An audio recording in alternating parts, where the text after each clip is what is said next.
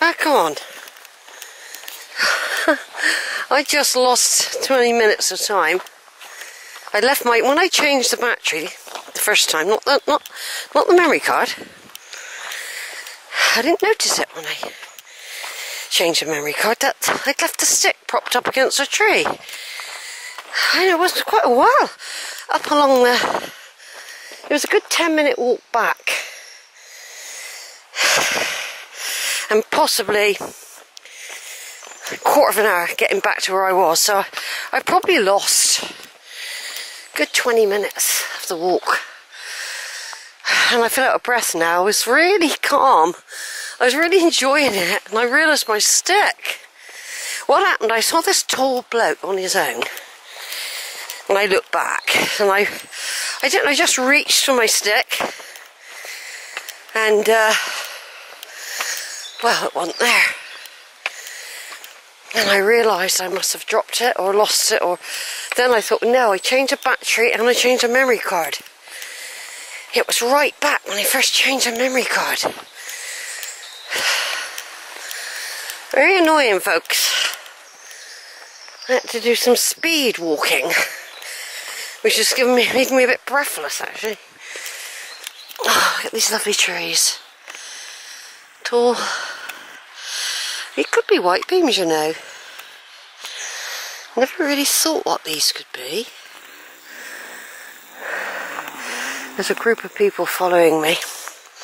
They're not following me, but they're not far away.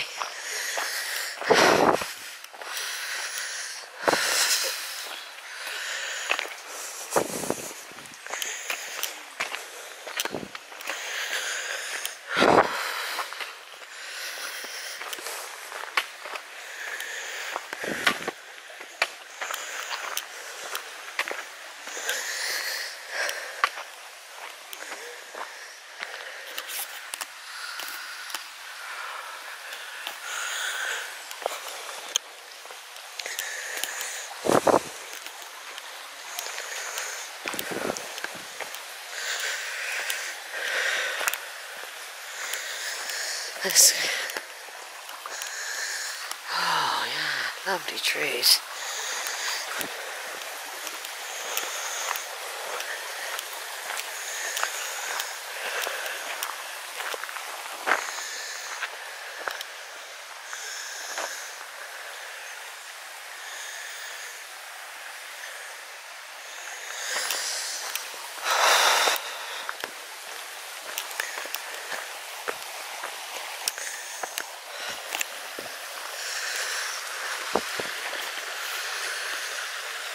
Some people sat down for a bit.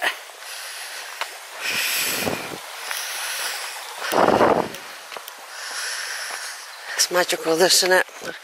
As kids, we often walked through that with our wellies on.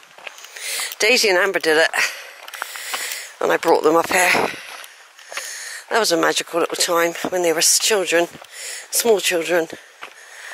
I introduced them to this place. They loved it.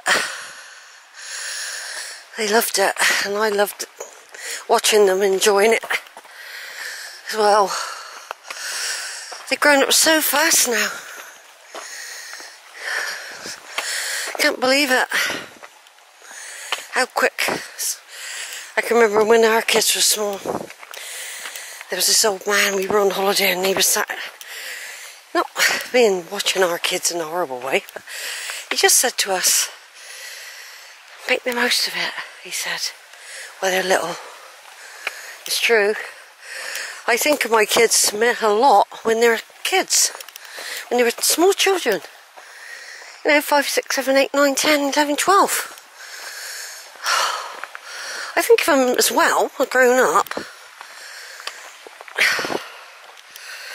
Yeah, it's weird, isn't it? I often, if I dream about them, they're often small. They're often small. Small people. My little people that went over the bridge. Over and out, we'll take on. This is known as Hodders, Combe, everyone. And a lot lots of streams here, lots of, known as fords. Lots of streams meet further up, as we've got across in a minute. Look at that old tree. Looks like an old elm, doesn't it? Very gnarled. There's so much character the trees have got. Oh, I've calmed down now. I mean, there's no point me getting too upset by, I thought, shall I leave the stick? And I thought, no. It took me 10 minutes to get back to where I'd left it though. And as you know, I was just talking about how the walk seems to go on when you're on the way back. I had to go back and back again. Oh, it was... Because I was so relaxed. What it's done, it's because I was rushing, because I didn't want to lose too much time. It's actually put a bit of pressure on my breathing as a result, because I was worried that someone would pick it up, you know, and anyway, we're back here, the place of healing.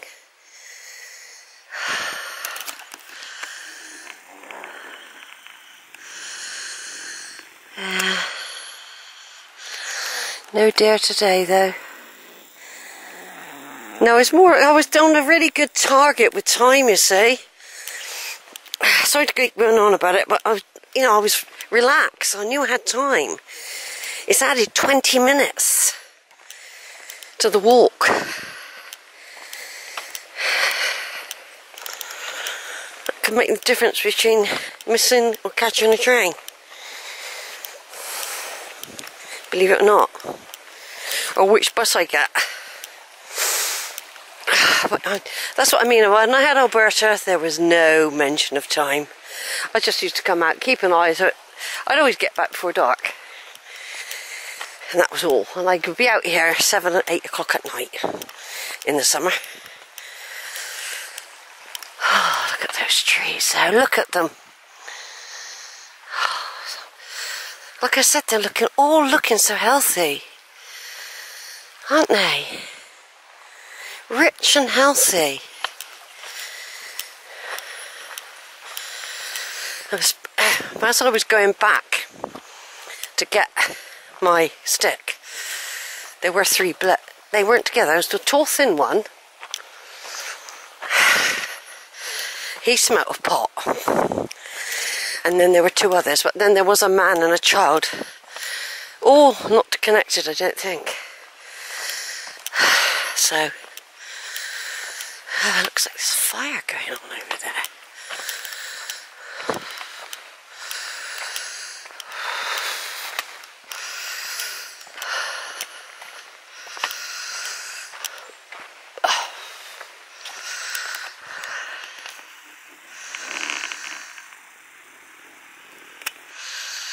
Look at that old tree.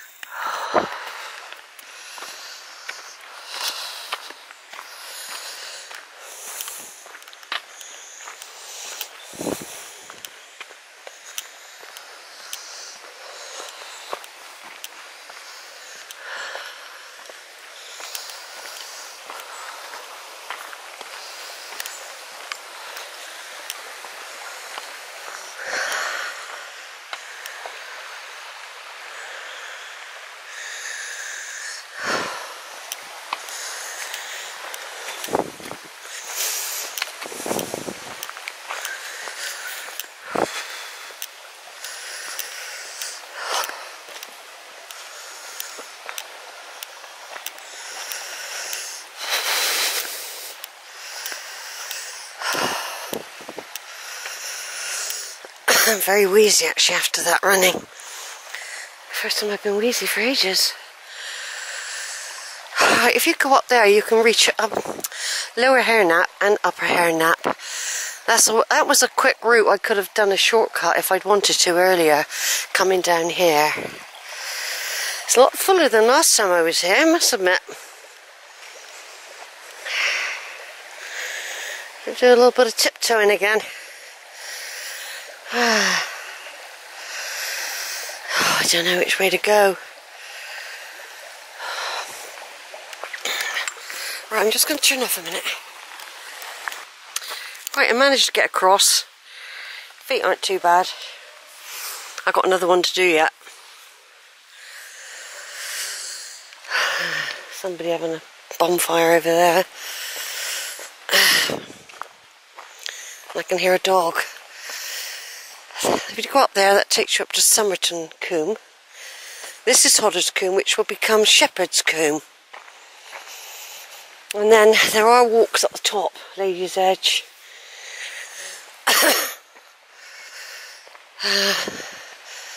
This isn't looking so much like a tree graveyard. They have tidied it up a bit. Oh yeah, they have tidied it up a bit. Oh, 2 people coming.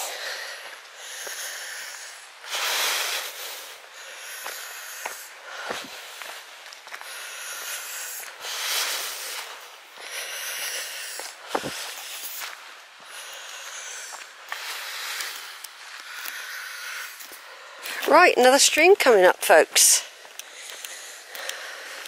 Some people had their wellies on. See, the thing is, if I find it difficult there, I could just drop down onto there. But this isn't anywhere near as full as it can be. This can be massively full.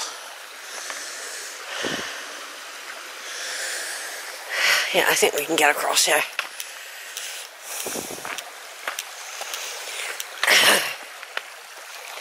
It's not anywhere near as...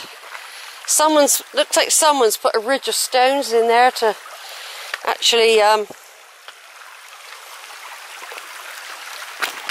that's it. I got over that one. Feet are a bit wet, but they dry out quickly. It's not winter.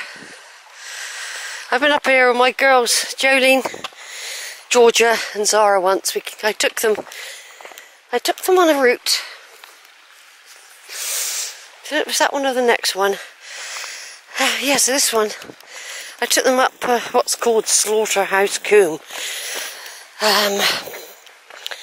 We never called it that. We always called it Over Glen.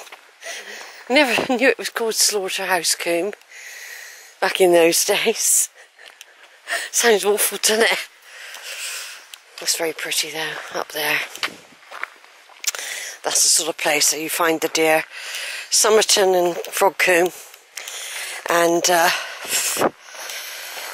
Slaughterhouse Combe. I actually found a big stag savaged by something. I don't think the hunts people normally leave them like that, so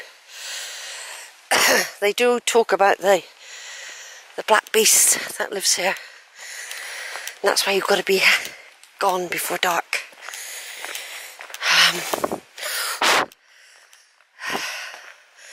Hello tree. I do speak to my trees, you know. Anyway, we've done all the streams now. Grass is looking so lush, isn't it? The wood's looking so good. Holford is looking so healthy. You really are. I'm so happy to see you looking like this. Because everything looks a bit dead once winter comes. Yeah, everything does. Because I've got plenty of time to get back. I've just basically... I don't know, you know what, I might go down that other route today because I want to catch up on time and not go down Bicknoller Combe. I'm going to see what I feel like when I get to Bicknoller Post. I might actually go down the way I did a couple months ago, right over the top, from Weacombe Hill, instead of going down Bicknoller Combe. I haven't decided yet. It all depends on the time. Yeah, I've come down through there before now, found some small staghorns up there. Sort that you can make a penknife handle out of. that's what they do. Some people, they use the horns of the deer. Right then, I've got to stop again, folks. I mean, I don't want to because it's absolutely gorgeous. And I've come down here when I had Alberta in the evening when the sun's starting to go down, and the light images you get off the trees then is fantastic. Right, trees. Don't worry, I know how to get back over here now. I'll be back.